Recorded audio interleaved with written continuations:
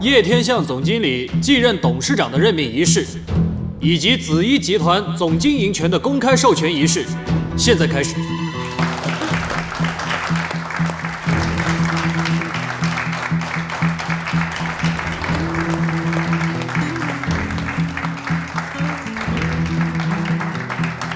叶董遭遇意外事故之后，我们一起度过了这段时间。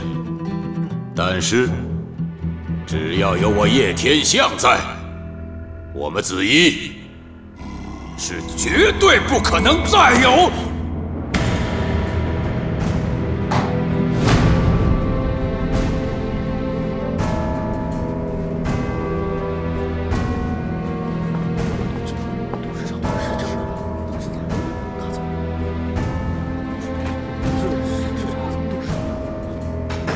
董事长，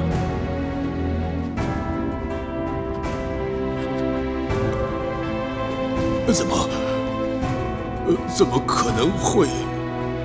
这个位子可不是我们紫衣里最阴暗的人可以占有的。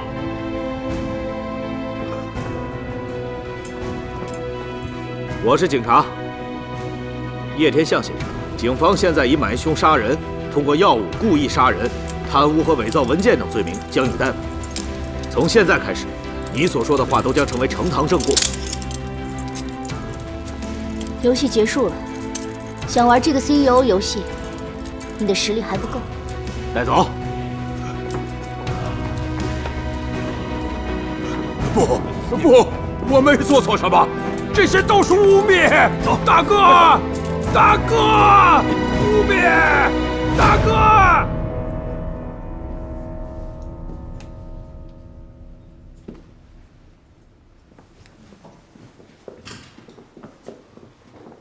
只要我子龙还活着，我们紫衣就不会垮。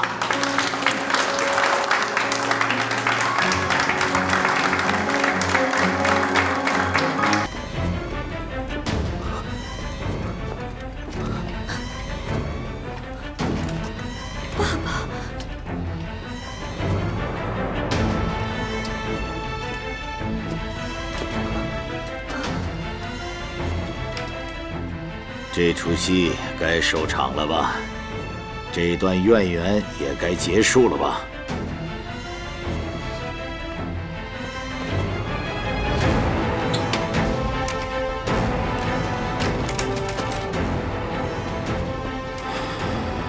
都怪我顾虑太多。16年前，我就应该把你除掉。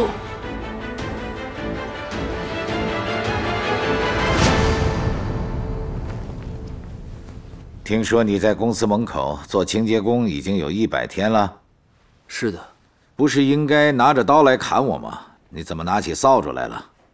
一开始我的确这么想的，因为被我视如生命的紫水晶矿山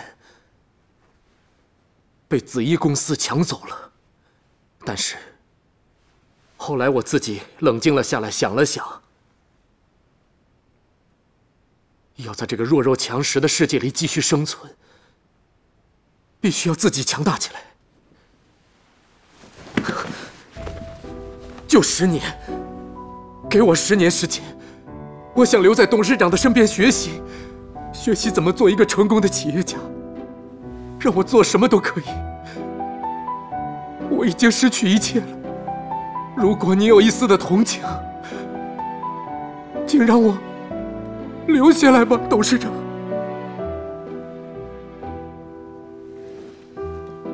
前不久，我的司机不幸遭遇了劫匪。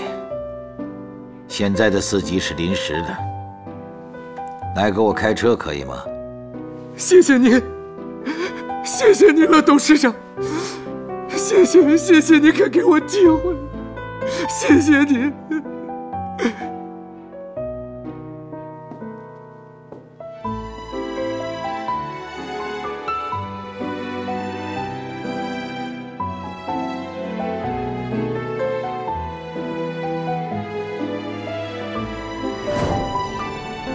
就像你说的，你有无数的机会可以杀了我们父女，但是你天性不是这样的人，否则就不会犹豫16年了。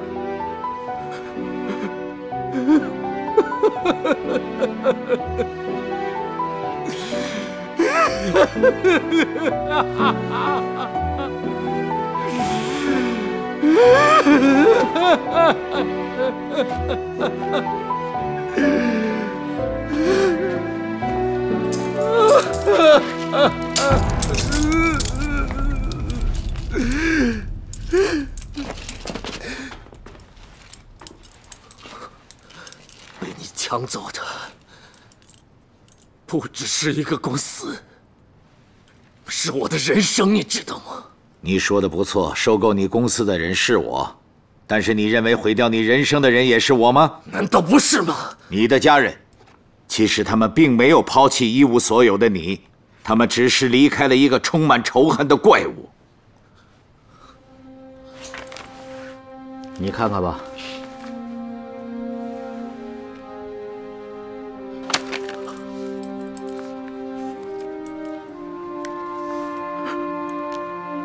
老婆，亚兰，你以为我不知道你在想什么吗？你以为我是随随便便把你当成家人看待的吗？这到底是？在你入职以后，叶董事长暗中调查了你所有的底细，知道了你离开家人的事情。从那时起，一直到现在，叶董一直担负着你女儿的学费和生活费。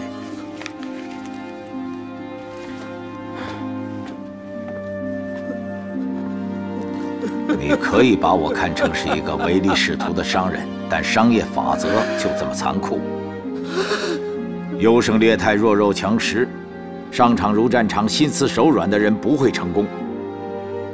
你把我视为敌人，但事实上你根本就没有认清你自己的能力，你没有面对失败的勇气。也许你觉得可笑，但这些年来，你的家人赖以生存的支撑是来自你深恶痛绝的仇家。而且他们宁愿接受我的帮助，都不愿意回到你这个眼里只有仇恨的怪物身边。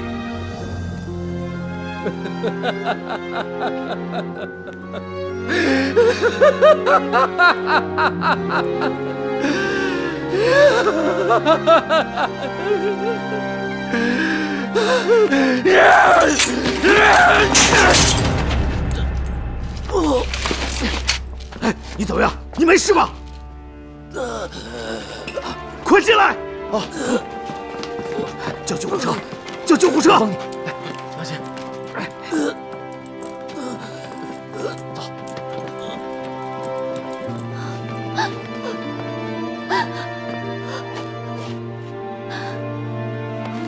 没事的。